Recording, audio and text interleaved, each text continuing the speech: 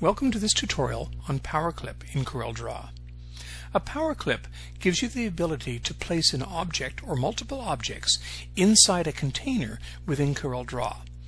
This container can be made up of a single object or multiple objects grouped together or text.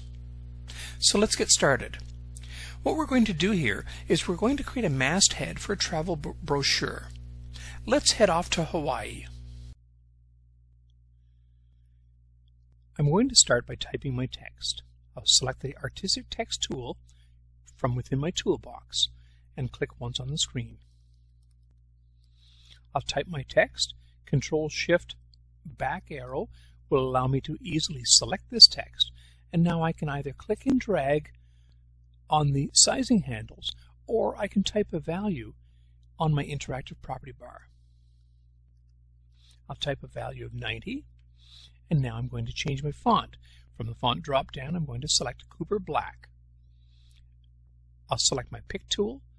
I'll select a blank spot on the desktop.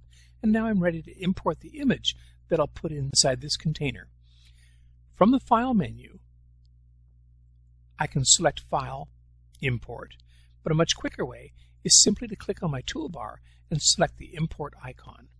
I'm going to bring in the image that I want to PowerClip.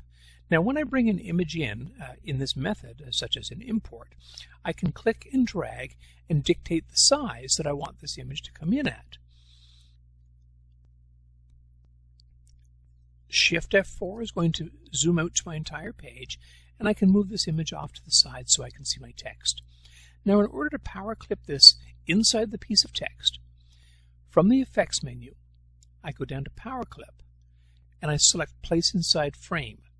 In earlier versions than CorelDRAW X6, it was Place Inside Container. I'm going to select this, and I'm going to use this fat arrow to click on my piece of text.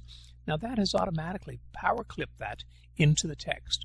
Next, I can go to my Effects menu, PowerClip, and edit the contents.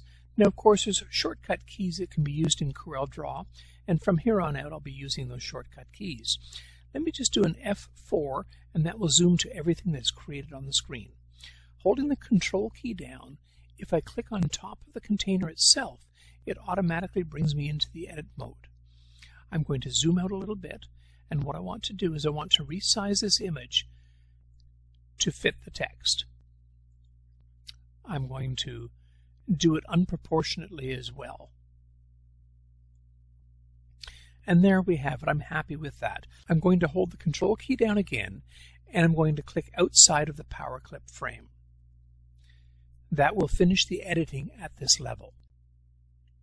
Now next, I have another image that I want to bring in. So click on Import. I'm going to select my hibiscus image, and I'm going to click Import. I'll click and drag and place that on my desktop. Now this particular image is nice, but I want to remove the green from the background. To do this, I'm going to have to bring this image into PhotoPaint.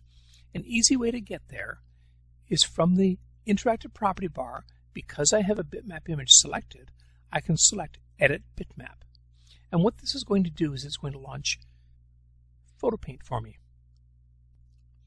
In PhotoPaint, I'm going to use a feature called the Image Cutout Lab. So from the Image menu, I'll simply select Cutout Lab.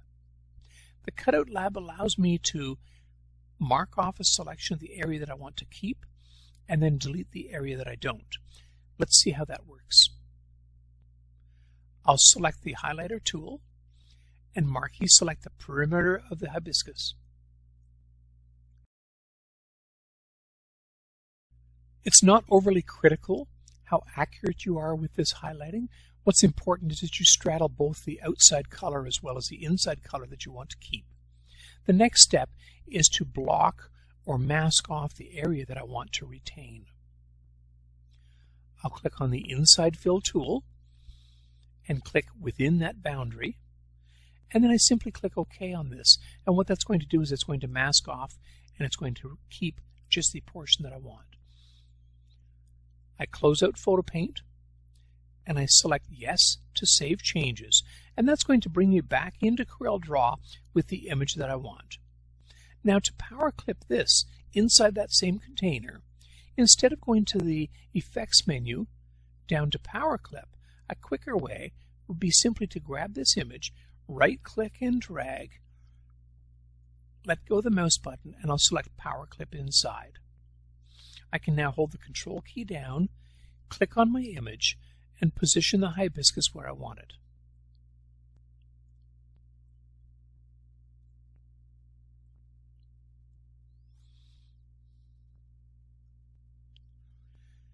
Control key, click outside, and that's all there is to it. I want to do a couple of other little changes to this. So with this image still selected, I'm going to go to my Interactive Tools flyout in the toolbox, and I'm going to select Envelope. Envelope allows me to distort the text into whatever shape I want. Now one thing you'll notice here is that my PowerClip image no longer matches the container. Easy enough to fix. Control key and click on the image, and I'm simply going to widen the bitmap. By holding the Shift key down as I widen it, it widens it top and bottom at the same time. Control click outside of the container, and the final step that I want to do to this is, again, to the Interactive Tools. I'm going to select my Drop Shadow tool, and I'm going to click and drag and create a drop shadow for this image.